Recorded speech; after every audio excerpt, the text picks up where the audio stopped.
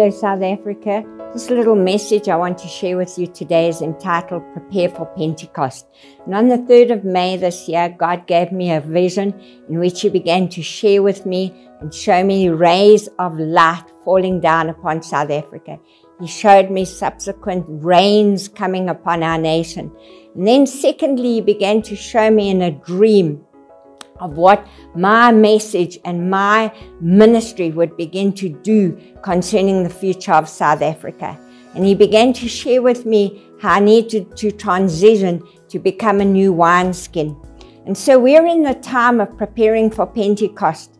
The third thing that the Lord showed me was that there was a new order of apostolic and prophetic ministers, the fivefold ministers that would be released upon the earth in this time.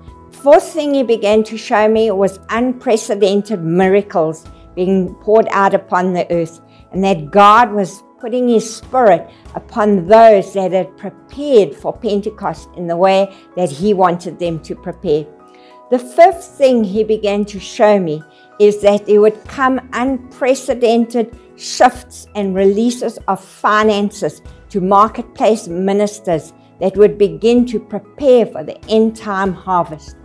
And then He began to share with me evangelists being sent out over the whole of the earth, and salvations touching the earth, and salvations being released over the earth, and the harvest that we've never, ever encountered before.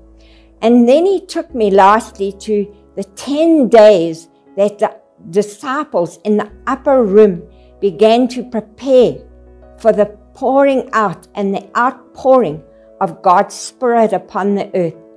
And from the 21st of May this year, we have 10 days to adequately prepare in fasting and in prayer for the day of Pentecost. And the Lord is saying to His church at this time, He doesn't want us to focus on releasing our ministries on Facebook. This is not His priority for this day and this hour. His priority is that we as a church would be prepared for the new wineskin that He is pouring out upon the earth, and that He is preparing for the day of Pentecost.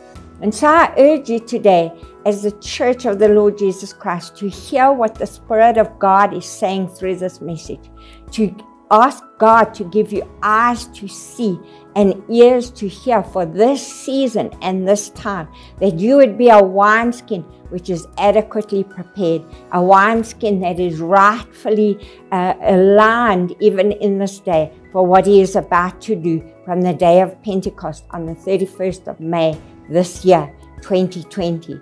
And so I encourage you to share this message. Spread it far and wide. God is speaking to His people. God is speaking to His leaders. This is a day of urgency, that we prepare for Pentecost in the way that He would have us be prepared, that we don't miss His day of visitation because of lack of preparedness.